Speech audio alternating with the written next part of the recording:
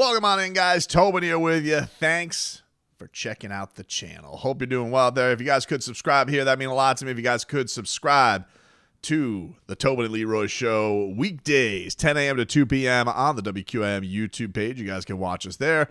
You can download us on all your podcast platforms. We'll be back together after a vacay, long weekend, tomorrow, return. Meanwhile, before the show today, bright and early, bright-eyed and bushy-tailed, Mike McDaniel was addressing the media. Talked a lot of stuff. Talked a lot of about a lot of things, a lot of interesting things that are going on with your Miami Dolphins. I think the most newsworthy thing that he mentioned today was likely that the Miami Dolphins did offer a contract to Odell Beckham Jr., though they still seem to be apart on the money. And his quote on it was, "Things went great with him, did make him an offer. Business takes time, especially with players such as Odell, who have a phenomenal career, still has a really good football in front of him, and has options." So I think those conversations will be ongoing, and we'll see where they go. I don't live in a world of crystal balling. I do stay in my lane as a coach, and I'm definitely ready to coach him when we come to an agreement. I think both sides are trying to work towards that. We'll see what happens, a.k.a. not quite the money yet, but very interested. I would be very curious to see what Mike McDaniel has up his sleeve in regards to an Odell Beckham Jr. on his roster. I do think this, we talked about this a little bit last week, but just a Dolphins team that needs to diversify a little bit. And I do think that Mike McDaniel has shown, especially with the big personalities, especially with the stars. He treats stars like stars. And in fact, calls out stars to get more out of stars. I think part of the reason that he was frustrated with Vic Fangio last year and what was going on there was because his offensive players can go directly to him. He'll take their input. He'll have that line. And it seemed like a guy like Jalen Ramsey, who he also has a close relationship with, a good professional relationship with, it could only go so far. So I do think that this could work for anybody who's interested in headaches. Think that it'll be interesting. I mean, look, do I think they got to go pay him what the Ravens paid him last year? No, I think that's crazy sauce. I don't think that's something that you go do, but I'm definitely for the Dolphins taking big swings for sure. And this was getting to one of his points today because he was asked about the idea of the Dolphins potentially being in a reset year, which is what some pundits had said after the Christian Wilkins deal went through with the Raiders, is that the Dolphins were heading towards a reset, that they were not going to be in the mindset of competition and being a contender anymore, which I think is a little bit crazy. The point of where the Dolphins are at with the roster, the money they've doled out, the picks that they've given up, the idea that the Dolphins would just go full into reset mode, I think you would have that idea pretty early before the draft where the Dolphins are trying to trade off guys that they're going to owe contracts to or trade off really good win now players and bring back. We've seen what the reset is, the real reset, not a mini reset, not a tweak here or there, which is what this appears to be.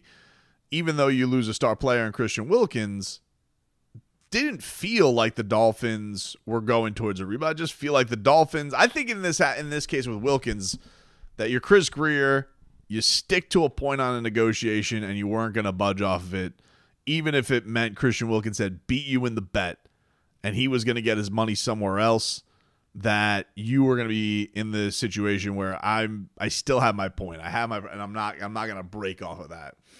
And certain GMs do get to that point.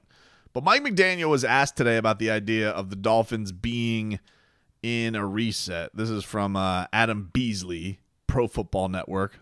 Love you, Bees.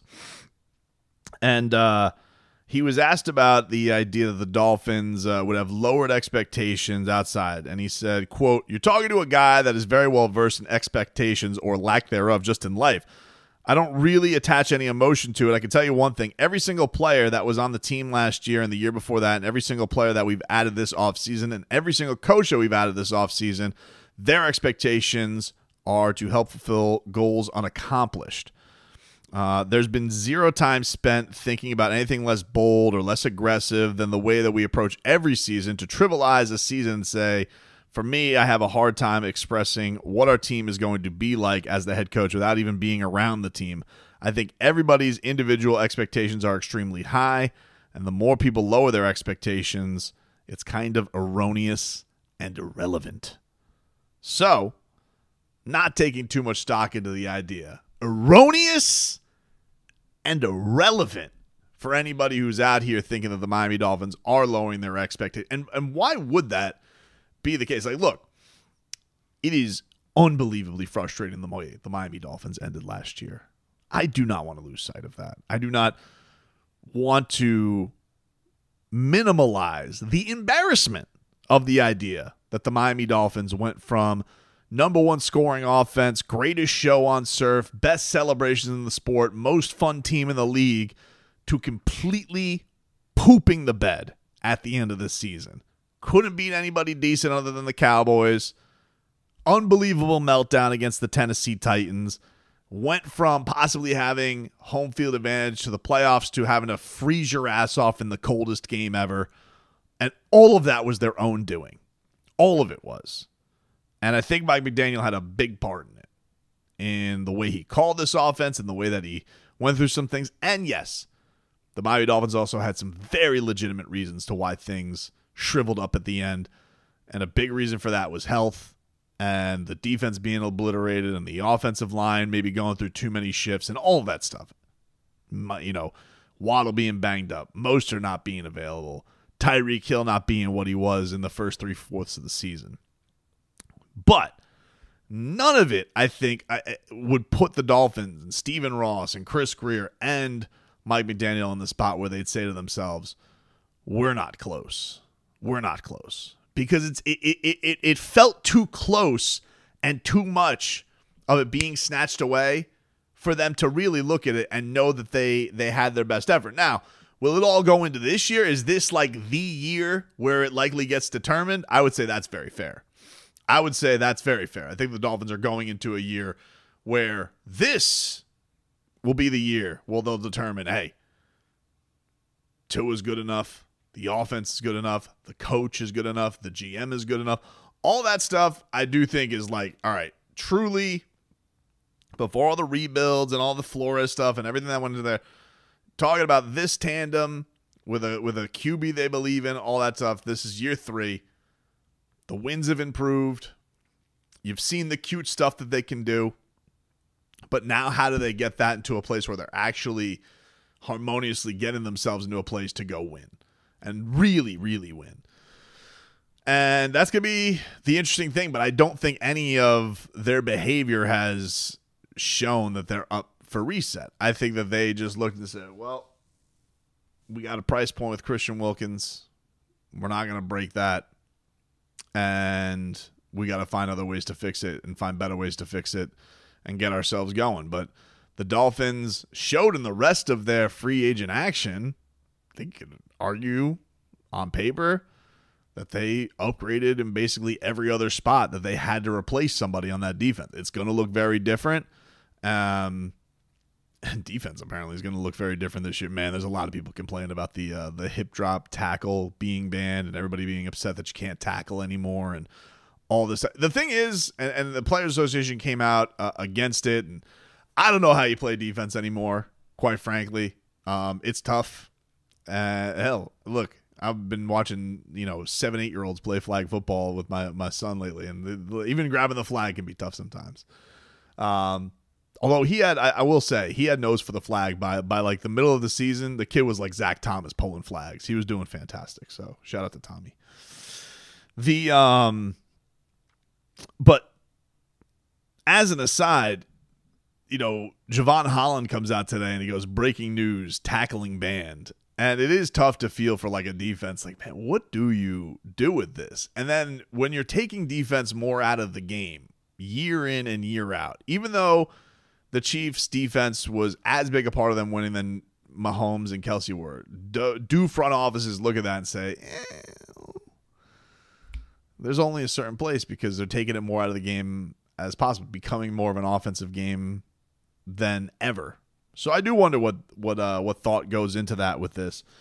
But Mike McDaniel doesn't want to believe that they're headed towards any kind of a rebuild or any kind of a reset. He's looking at this and saying, no, I want to go win 13 games this year and not deny our spot as number one team or any of that type of stuff. He's got a lot to prove. He's got a lot to prove for adjustments. There was a point, too, today where he was asked about did he think about giving up play calling?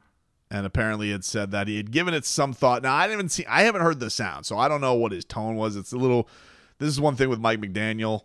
I've been waiting for the press conference to come out and all this stuff, but it's a little bit tough with Mike McDaniel because sometimes he can be very snarky. He can be very, making the jokey jokes. So when he says he thought long and hard, I don't know if that's a McDaniel goofiness long and hard or if that's a legitimate, like he did give some thought to giving up play calling. I don't think he's going to do that just because I think he's been waiting for this opportunity to call plays his entire life. Even though he may be it's very possible that Mike McDaniel is a better manager of people than he is actually a caller of football. It's possible. Just because people can look at Mike McDaniel, this guy could actually be a genuinely great leader of people, and he doesn't call the game that, Kyle Shanahan does or Andy Reid does. And it doesn't mean that he's not going to be successful at coaching. They may just find a place where it's like, hey, you maybe would put your efficiency more elsewhere. It's fine. Like there are good coaches who are not calling their own stuff. And maybe that is something that will get more thought, but it doesn't sound like he's ready to give up those reins just yet. If they don't have a good year and he does keep his job, maybe that's the next step for the Miami Dolphins. But I think for his standpoint, he wants the reins on that. And feels like if he is going to control the ship, he's going to control the ship on his terms. So I found that to be an interesting thing.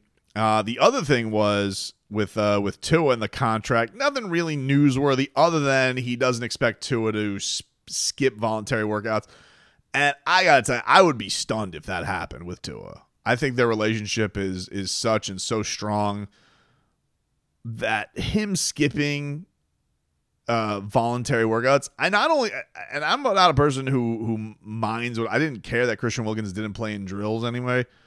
But I got to tell you, with Mike McDaniel and the investment he's given into Tua, if Tua did actually hold out on voluntary OTAs, that would be such a bad look for Tua. And I think in a way Mike McDaniel maybe knows that because he's given Tua a lot of new life into his career. He's been on the record as such in saying that. So I would be very surprised if Tua did some kind of a holdout, hold in. And I think that the idea that the Dolphins do appear to be actively working towards this and trying to make a deal happen. If you got to the point where Tua actually did hold out, especially for a quarterback in camps where you're not getting touched, that would be such a weak sauce. Look, I couldn't even imagine Tua doing it. So not surprising to hear that Mike McDaniel has the confidence that his QB is going to show up in a year that he is not going to put the description of reset, rebuild, or any of that stuff because it is erroneous and irrelevant.